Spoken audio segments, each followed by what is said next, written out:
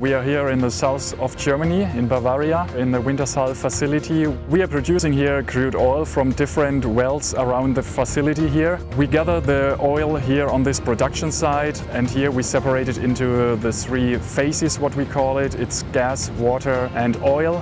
We sell gas, we sell oil, and we separate this water, which we pump back to the reservoir. Wintershall heard about the Capstone microturbines and were interested in the product. We are running here a C65 turbine. So we installed here the Capstone turbine for a test. The test was really performed to understand if these turbines are running with wet gas. This is gas which we get from our wells here, from our oil production, and we wanted to test if this wet gas without any purification can run in the turbine.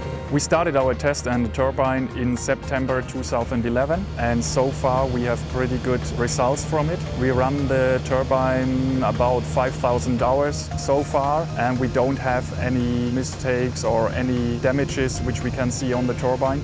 So that was the aim of the test, that the turbine is running, and we got good results. So the gas comes straight out of the earth, is compressed after that. The only treatment is heating the line and watching the temperature. Nothing else is done with the gas. It's the easiest way, the cheapest way to get electricity here. At the moment we are producing electricity from the turbine, which we use here in the facility. We are producing about 40% of our electricity need here on the plant. In the future we are thinking about using the heat from the turbine for our facilities, for our buildings, for our process heat, and also for our heating our pipelines. The whole project was a success, so Wintershall is planning right now for a couple of different projects with Microglass turbines. So the aim of the test is that we can use these turbines later on somewhere in remote locations where we don't have any infrastructure for gas available. So we can use then our gas which we produce with the oil